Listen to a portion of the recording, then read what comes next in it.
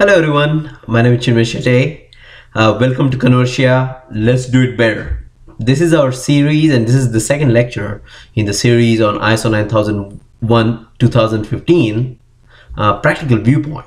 Okay, so this series actually, this lecture is actually on PDCA. What is PDCA? You've been seeing that in job descriptions, resumes that you receive, and people talking about it. PDCA really stands for Plan, Do, Check, Act. And that's pretty logical, right? Like we've been doing that in everyday life over the years. But what is really Plan, Do, Check, Act? Let's have a practical viewpoint, because our whole series intent is at the practical viewpoint. So let's see what planning really is. So what planning is actually from a quality management system standpoint is actually looking into what kind of planning goes in across your whole supply chain, starting from, let's say, tendering or contract review phase and all the way to project execution, provision of services and products to customer, logistics, aftermarket services. So everything has to be planned. Without a plan, you cannot execute.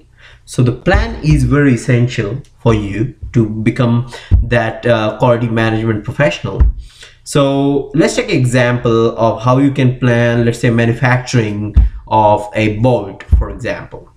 So before you manufacture the bolt, based on the Lean and Six Sigma principles, it has to be a pull system. So you must have some orders in your system.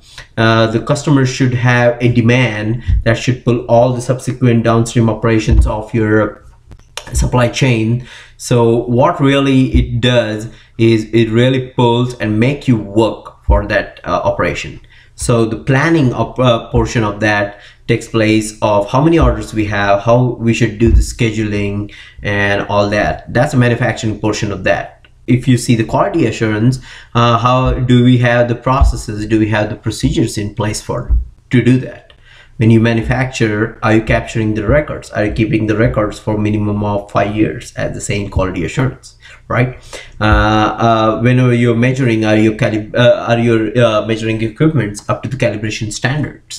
So that's the second portion, and many other aspects we will see that. But again, everything has to be planned before you do that actual work. It's like a pre-preparation of the work that you do.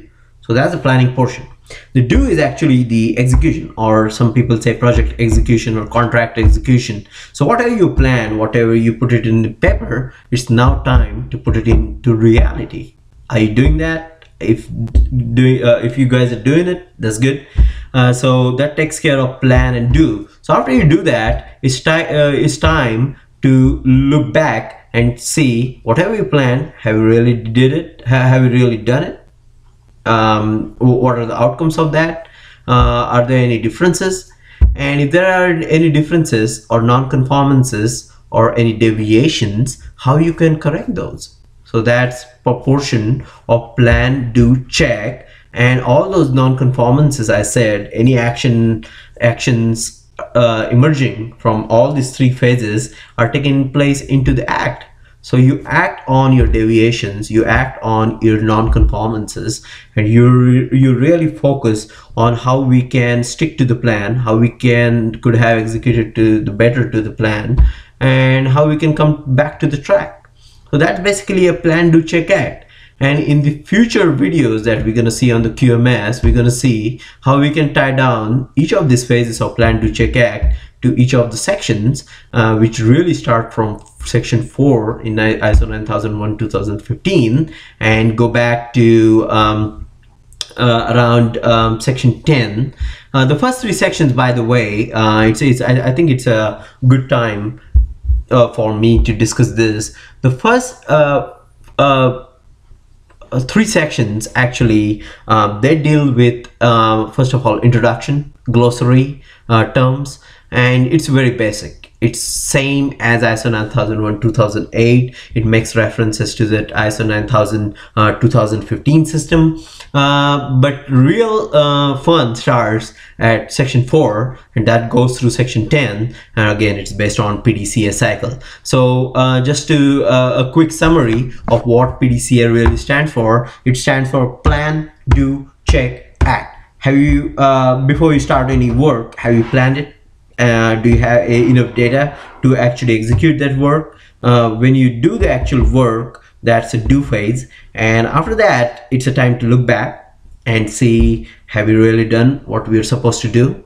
And finally it's the act portion, to get yourself back on the track, and the whole cycle repeats itself. So that's the beauty of PDCA. See you next time. Please subscribe to Conversia. Let's do it better. Thank you.